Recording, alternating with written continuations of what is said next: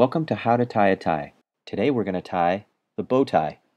Before you get started, if you want a larger bow, be sure to first adjust the length of the bow tie with the clips on the back. With the collar up, place the bow tie around your neck. The left end of the bow tie should be longer than the right side. To get correct positioning, slide the right side up so that the fish body sits just in front of the collarbone. Cross the long end over the short one. Bring the long end underneath the shorter end and pull it up through the middle hole between your neck and tie. Hang that wide end over your left shoulder. With your other hand, form the front loop of the bow by folding the short end horizontally.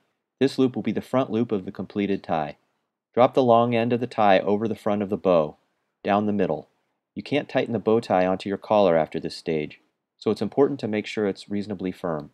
Now, hold down the long end with one hand. With your other hand, take each end of your horizontal bow, pinch them together, and pull.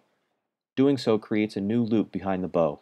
Then take the long end and push it into that new loop. Pull it through to the other side to form another bow.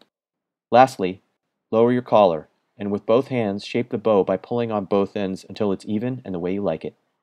For more great necktie knots, hints, tricks, tips, and step-by-step videos, make sure to check out our highly recommended, top-rated ebooks.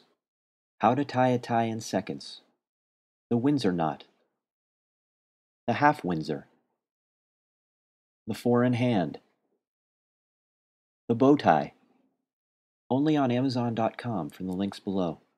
You can also get them all in one amazing collection with How to Tie a Tie, easy step-by-step, also only available on Amazon.com from the link below. See you again.